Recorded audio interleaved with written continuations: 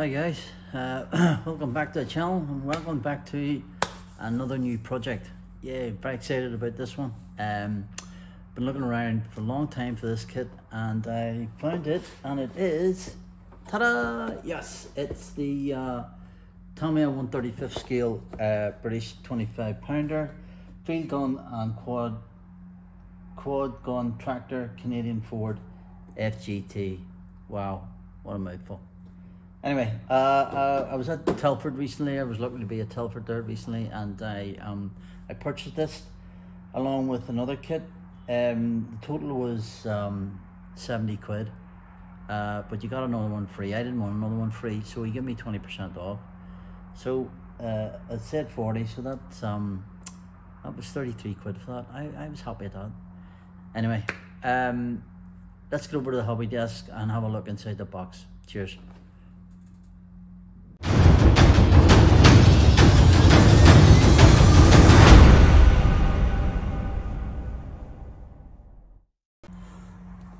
Hi guys, so at the desk now, hobby desk, and here we have this nice box art. As I say, really like this kit. Just like the look of the tractor unit. Don't know what it is, but I just find it quite a nice looking kit. Obviously Tamiya, so it's going to be a good build. Inshallah, as they say out here, it should fall together, no problem. So obviously nice bit of box art there. As usual, this long side just shows the sort of underside of the vehicle. So you've got the quad, the tractor, you've got the trailer, and then you've got the 25 pounder as well. Short side, basically the front cover again, and then on this long side we've got various different other armor that Tamiya produced. Let's see, I haven't built that one, haven't built that, built that. Oh, so Matilda, wouldn't mind having to go with that. And then the other long end is the same. So let's pop it open and see what we've got in the old box. Off you come. All right, so let's see, 1, 2, 3, 4 bags of plastic, a one-piece cab unit, and instructions, sorry. A bit of a cheeky. So let's have a look through these here now, one at a time. Let's pop that one out, see what the plastic's like. So we've got that sort of buff coloured. So this is the stowage, I think, that's on the back of the tractor unit. Yeah, so that looks really good, doesn't it? Yeah. So I'm not sure what end. Oh, so this is the front end. So this is sprue D. So we've got our Pioneer tools there. All looks good. There's no real flash to talk about there, is there, guys? That's good. A couple of ejector pin marks there on the inside of that stuff, but you're not going to see that. That's going to be hidden, thank God. Don't have to deal with that. So that's sprue D. Very nice. Let's pop this one open. Oh, so we've got two sprues in this one, this bag. I don't know if you can get it out. Sorry about the rattling, guys, forgive me. So this is sprues, I believe that's A and B. So we've got A and B together. Again, just looking around that, there is no flash at all, and the detail is quite good, so it is. I like that. Excellent.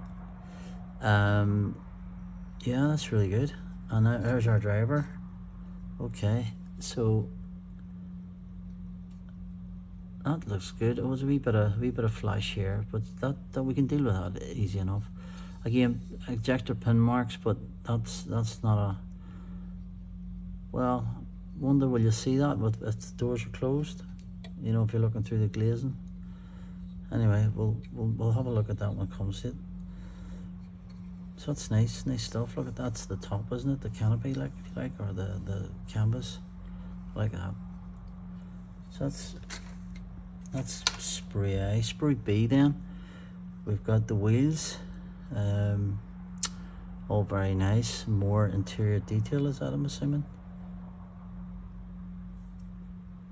Ejector pin marks, again, we're not going to worry about that. We won't see it. Must be the driver's console, does it? Yeah, that's good. Okay. So let's crack over another one. I see this one. So this bag, it seems to have the glazing in it. I think there's some glazing we need to put in. So again, forgive the rustleness.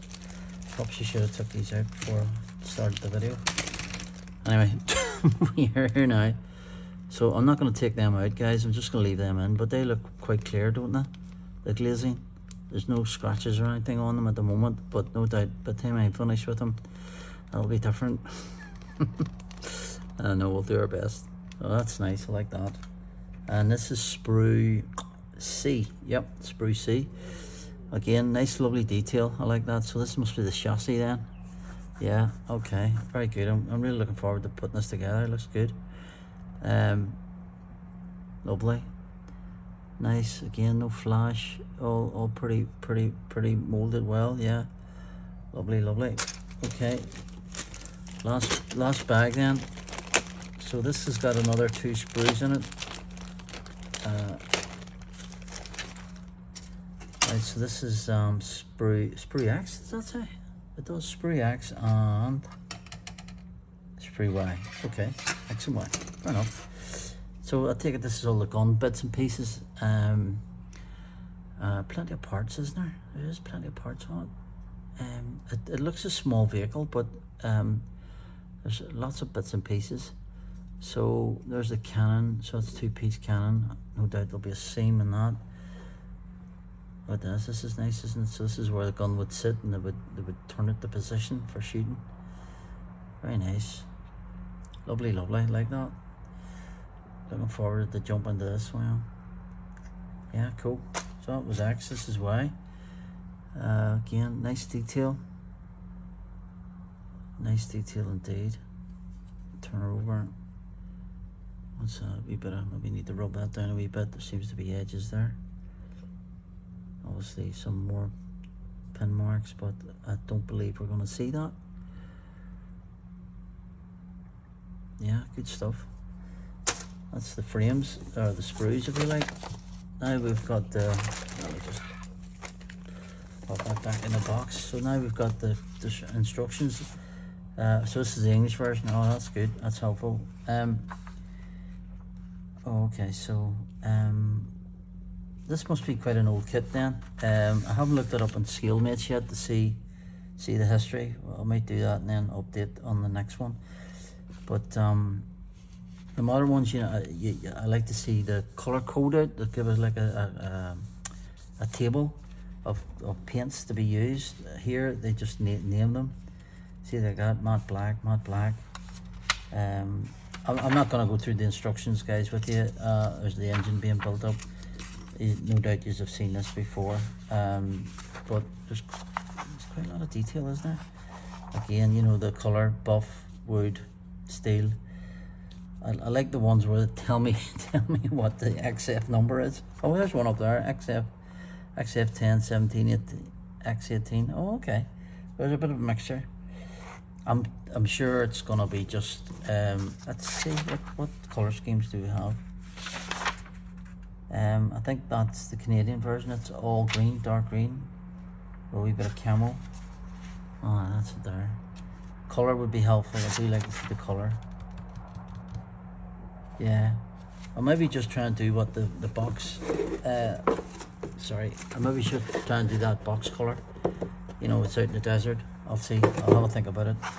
But yeah, really nice kit. Really excited to start to build this.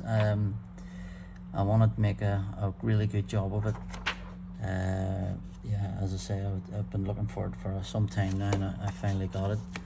So there you are, guys. That's the that's a quick box inside. Oh, sorry, we haven't looked at we didn't look at the cab thing. Let me just pop this out. Sorry about that. Let me just pop that out. This is one piece for the looks of things. I'm assuming it's one piece. Yes. Oh, it's not. It's two pieces. I was going to say, excellent. So obviously we've got some interior need to pop into it. Again, you know, that just gives you the scale of it. It's so it's going to be about that length, isn't it? No, it's quite nice. I like this. I really do like it. There's rivets, I'm assuming. Nice detail. Very sharp. Yeah, nice. I'm just wondering about those ejector pins. Will you be able to see that? If you know, maybe not. I don't know. And then here's your cab floor. Very nice. Oh, all very good. Yep, good stuff. Looking forward to that. There you are, guys. Any comments? Has anybody built this before? I assume there is. Any tips and tricks? I'd be gratefully received. And as usual, any comments are gratefully received, good or bad, and I'll try and answer them all. Okay, until the next time. Thanks for watching. Take care. Happy modeling. Bye.